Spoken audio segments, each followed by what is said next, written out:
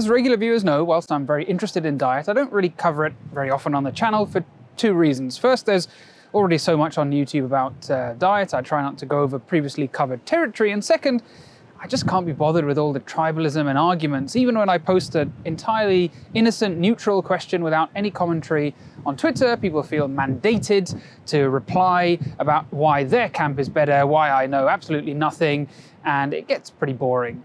A few weeks ago, I tucked a paper into my bookmarks to read later, and when I finally got time last weekend on nights and read it, I actually thought it was quite a good trial and worth sharing with you, which is why I'm making this video and why I've escaped to this beautiful scenic location to get away from my kids. So here is a deliberately short little discussion of what can be summarized for this trial as basically keto versus plant-based. And it was published in Nature Medicine, a good journal, last month. My name is Rohin, I'm a cardiologist in the UK, and I have no diet books or diet plans to sell you. Now, I've said before that nutrition research is sullied by a lot of garbage. Untested theories, retrospective questionnaire-based studies that are pointless and inaccurate, and that's because it's profoundly impractical to lock people up in a room and monitor everything they eat and do. Well, that's exactly what they did over at the NIH, the National Institutes for Health in the US. They convinced 21 people to spend a month locked up with all their food provided. Now, this was done pre-lockdown, but you know, they should probably start recruiting for their next trial now, because that doesn't really sound any different to the life most people have been living for the last 12 years, except with free food, and actually pretty nice food. So, you know, I think they'd probably get a lot more volunteers now. The participants were not told what the trial was about. They were just instructed to do their normal things, not try to lose weight or do anything special. They were actually given loose-fitting sort of scrubs to wear, and just eat as much as they want. And that's ad libitum that you see in the title. It's a fancy way of saying basically eat as much as you like. The catch was that half received a keto-style, low-carb, animal-based diet, and half received a plant-based, high-carb, low-fat diet. And then after 2 weeks, they switched. Now, the first thing that I'm sure you'll say is that this is a month in total, it's too short, and of course this is a short trial, but this comes down to study design. They're not looking for prevention of stroke or heart attack risk. This wasn't designed to do that, it wasn't powered to do that. You need thousands of people over many years to establish that kind of thing, and you obviously can't lock people in a room to do that for a long period of time. The prime outcome for this study was to measure energy and macronutrient intake with a bunch of secondary endpoints like measuring insulin and blood glucose and things like that. So what was the thinking behind this? Well, the central ethos to low-carb diets, which is the carbohydrate-insulin model of obesity, was kind of the inspiration for this. We know that insulin, we've known this for decades, has a very important role in how fat is laid down and how it's used up. And we know that insulin levels go up when you eat more carbohydrates. So carbohydrates cause insulin release, and the thinking is that insulin causes fat storage, so the level of circulating fuels in your blood decreases, and this tells your body to eat more and to deposit fat and use less energy. And this is the idea behind low-carb diets, which, remember, have been around for a long time, since the 70s or so with Atkins.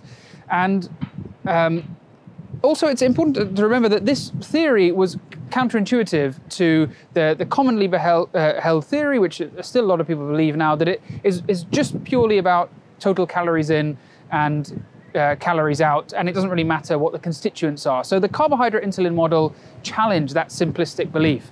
I do apologize for the wind. The study in hand randomized participants to either 14 days low carb or 14 days low fat, and then switched them over. And they were all non-diabetic participants. They had an average age of around 30 and an average BMI of about 28, so they were overweight. The low carb food was consistent with keto meals. It was animal-based with non-starchy vegetables, i.e. things like greens, and the low-fat one was consistent with a plant-based, vegan, healthy diet, again with non-starchy vegetables alongside things like sweet potato and so forth. As expected, the insulin and blood glucose levels were significantly higher in the plant-based group, versus the keto group, and blood ketones were higher in the keto group. So far, nothing new, nothing that surprising. So why am I telling you about this trial? Because people ate significantly less on the plant-based diet right from the beginning. And even with the documented high insulin levels, which we would think would tell them to eat more, that's the belief, they ended up eating less. And they actually consumed about 700 calories less per day. And quite strikingly, this was seen in every single participant. There was no noise. It was every single participant from day one.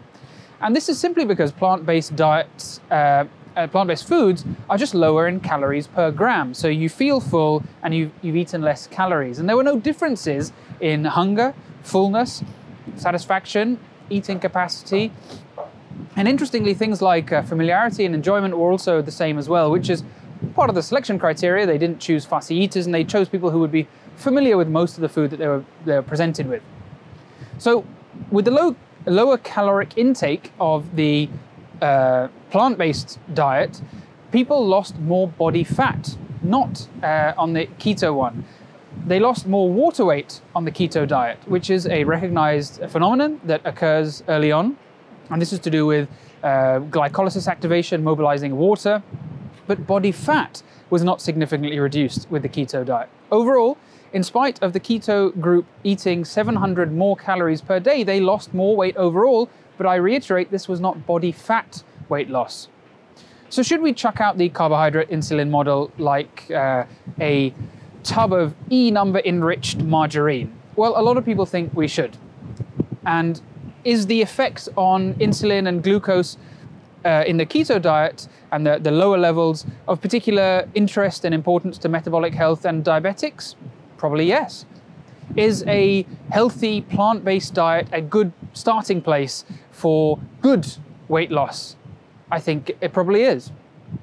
As I said at the start, the most tiresome thing to people who aren't staunchly in one of the different camps is the endless arguments that assume that life is binary and you can only do one diet or the other, and you can't possibly be flexible in your choices. But can't we all just get along? Because there is actually some common ground here. If you look at the food that they served in this trial, there are some pictures on the NIH website. Both groups had meals that look actually really nice. Lots of non-starchy veg and a distinct lack of ultra-processed food. Keto and plant-based diets might seem worlds apart, but are they really? They both emphasize moving away from the standard American diet, which we all know is awful. That's the overwhelming message that emerges from a multitude of trials, including work by this same group. That we can argue till the vegan cows come home about all the different macros and ketones and so on, but the ultra-processed foods like ready meals and cookies and crisps and frankly most things I see in American supermarkets, and I'm not having a go at Americans here, UK is not far behind, we're both significantly worse than in mainland Europe, but foods with long lists of additives, refined carbs, salt and so on, they're the real problem.